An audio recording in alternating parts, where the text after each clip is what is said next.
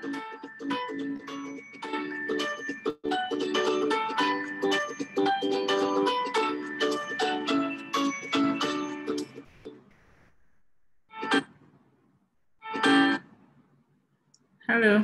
and welcome back to GST 204, Entrepreneurship and Innovation. This is week 8. We're going to be doing revision. We're going to revise all we've done over the past. Well, we're going to answer questions though. Now this class, what we're going to do is, in the class itself, we will go over everything we've done. But for this video, I'm going to put out certain class questions for you to answer when we come into the class on Thursday. Now the focus is questions from the discussion forum and then general questions as well that you may have.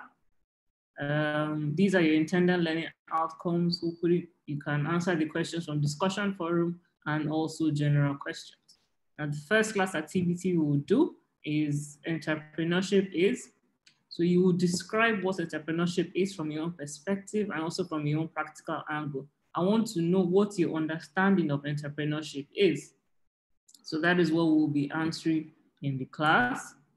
The next activity, next question is, the Nigerian business environment can make or break a business. Critically discuss this statement, stating the positive and negative effects of the Nigerian business environment and how businesses can mitigate the risk that comes with it. Now, also I want you to discuss how an entrepreneur can use technology to promote and operate his or her business effectively, keeping in mind the current business environment. What do you think? How can they actually use technology to their advantage? Then lastly, in what ways can you create value for your company through social entrepreneurship? Now, these are the questions we're going to take in the class, so I would like you to actually go through them and then we'll discuss it in class.